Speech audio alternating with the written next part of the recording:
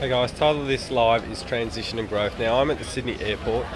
I believe transition and growth cannot happen without the support of other people who are doing and having a different slant in the world than you do. So I just spent 2 days with a guy, Taki Moore, and learned a whole bunch of stuff from him. It's awesome. Spent 6 days in America with a guy called JT Fox, and an event that he was hosting, which was really different to anything I've ever experienced before, and it was huge.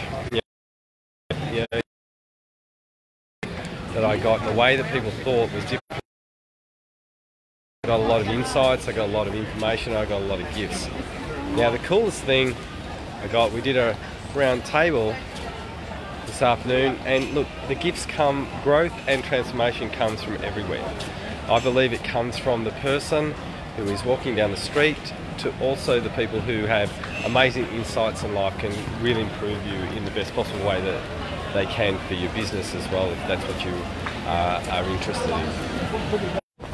Now the coolest piece of information that I actually got was from a breakfast that I had this morning from Kiri Marie Moore, which is Taki's wife from Black Belt, and just one of those people that really gets under my skin in a really good way. You know, she thinks really differently. She's really focused on humanitarian and sustainability and all the things that I'm really passionate about, and helping people become more self-aware about what they can do to better themselves in every given moment. And you know, she gave me some great insights into, you know, some things that I can do to help improve my academy, just the way that she thinks, you know.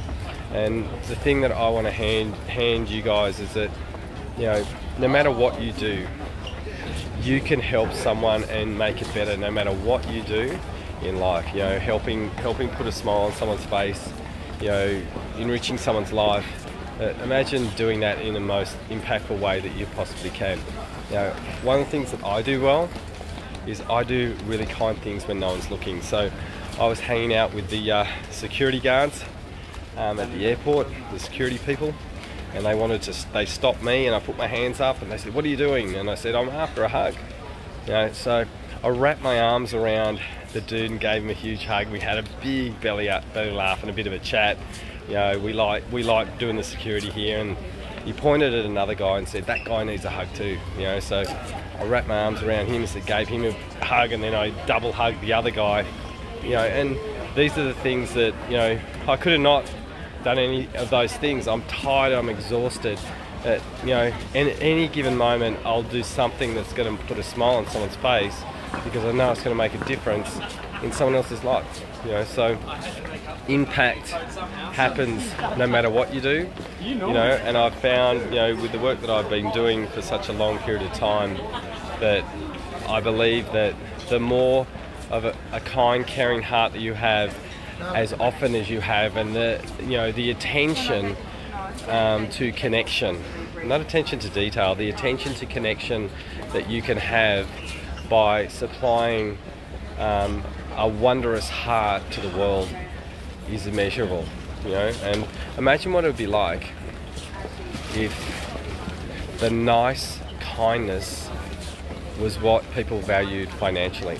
You know, so this is what I'm really wanting in the academy. This is one of my big things that I do in my academy. For people who don't know, I run an academy to transition people to become coaches, and if people don't want to do that, it's really deep personal development as well. So, you know, and the thing that's really important around this is really getting people to dig into their stuff and transitioning into the best people that they can.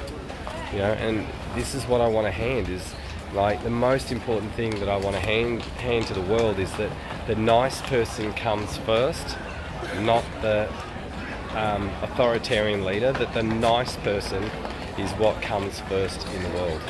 So imagine what that would be like if every genuinely nice person valued themselves enough to earn really good finances by helping people become the best people that they can.